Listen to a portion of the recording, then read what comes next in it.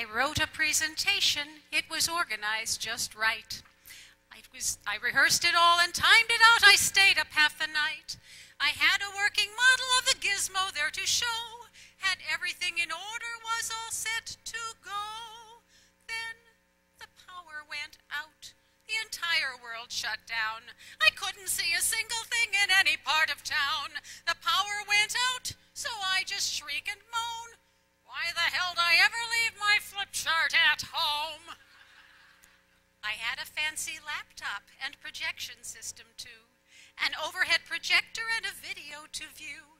A computer simulation was made specially for me, with hookup to the mainframe back in Memphis, Tennessee. But the power went out. The entire world shut down. I couldn't see a single thing in any part of town.